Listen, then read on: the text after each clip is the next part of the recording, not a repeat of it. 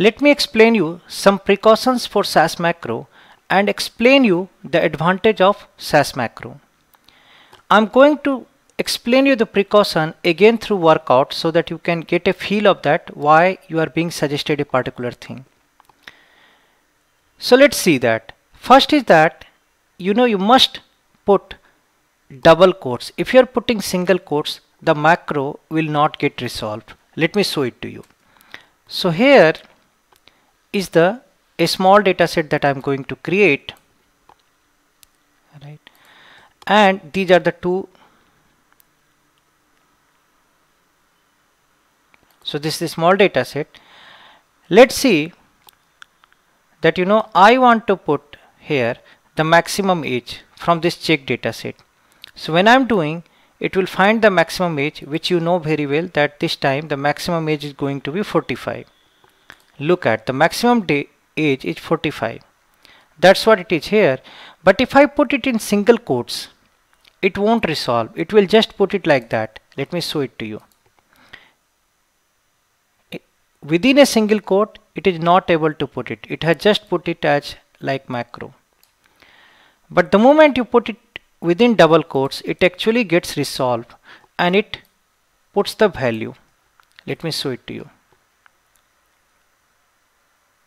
So look at here, this time it has put 45, last time it has not, it was just putting this kind of. So what you need to understand, to use macro, keep in mind, never use single quotes, always use double quotes. Now let me explain you the second part of the syntax. You must put period to define the end. Error happens at times when SAS tries to resolve. Let me show it to you. So here, and keep in mind, if at all by any chance you have to take it as probably library, like SAS help is a library and data name is heart, what I'm doing here, I'm putting another dot. So this is resolving, this will resolve to SAS help and this will resolve to heart. And because there is an additional dot, it will work like a library. Let me show it to you.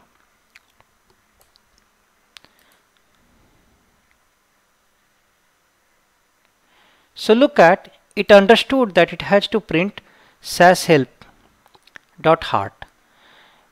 The most mistake people do that sometimes they forget to put this dot and then there is no data set like SAS help heart, and that's where they get the error. Now third point, let me explain you how you can make some parameter as default value so that it is optional for user to define. And there is one nitty-gritty also that you need to understand. So let's say it is just this loop, start, end, and this time I have put value as by equal to 1. So what it is going to do, if at all you are not going to pass this value, it will take by default 1. So let me show it to you. So I run this, and next time when I'm just running 1 and 5, just see what is happening.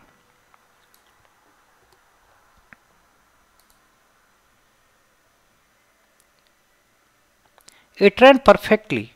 1 to 2, 1, 2, 3, 4, 5, the way it should have. But look at, the moment I pass the third parameter, what will happen? It will actually throw an error.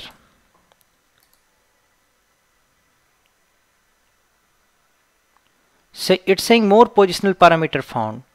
The reason is that if you really have to pass the optional parameter, the best what is required is there that you explain it like that this is the variable, this is the value, this is the variable, this is the value. Now it won't give an error. Let me show it to you.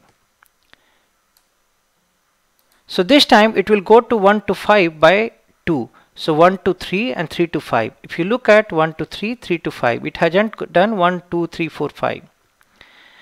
And this time you can make it optional. So if by any reason you do not want to supply this one, you can say start 1, end 5.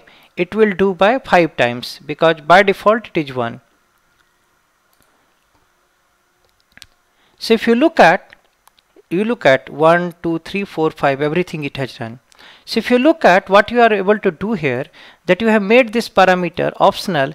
If user is not supplying, you are taking the default value. So these are precautions, and these are the way by which you can enhance the SAS macro. One more thing you need to understand, if at all I ask you a question, do SAS macro reduce the time of execution? The answer is no. The SAS macro actually gets resolved as a SAS syntax itself, so it doesn't have impact on the execution time, but it has big impact on readability of the code. At times your very big code becomes a very small code, which is much easier to manage. Secondly, it reduces the error possibility in writing the code. When you are doing multiple times, there is always more error possible than by SAS macro. And the third thing is that what you need to understand, it reduces the human effort in writing the code, which can be Herculean at times. I mean, if you look at just the last workout, I had told you that if you had to do those many things, look at the number of category and all those things, it would have been a nightmare to write such a code. That you are able to achieve pretty quickly by the use of the SAS macro.